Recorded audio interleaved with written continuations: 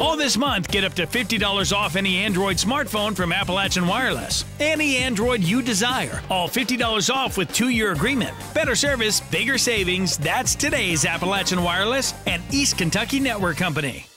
More than 100 employees from Kentucky Power's Pikeville Service Center left Tuesday morning en route to Florida to assist in restoring power to millions of customers.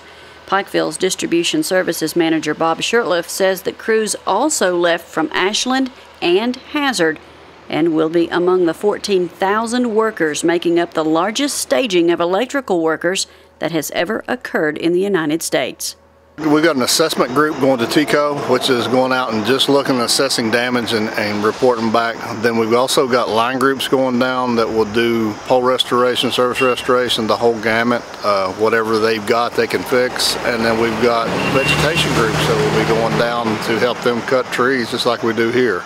Many crews are already on the ground in Florida, but Shurtleff says recent forecasts for our region showed the possibility of wind gusts as high as 60 miles per hour, which would have created multiple power outages here.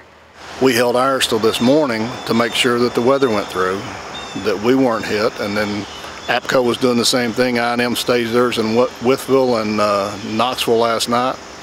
When severe weather causes outages in the mountains of Appalachia, workers have to be able to navigate through some of the toughest terrain in the country, making them more valuable in all areas.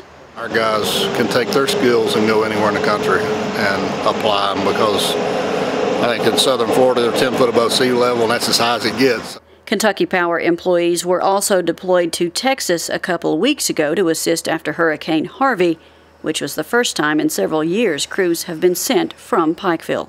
We've gone, I think, 6 years without a storm out of town, and now we've had 3 groups go out in 3 weeks.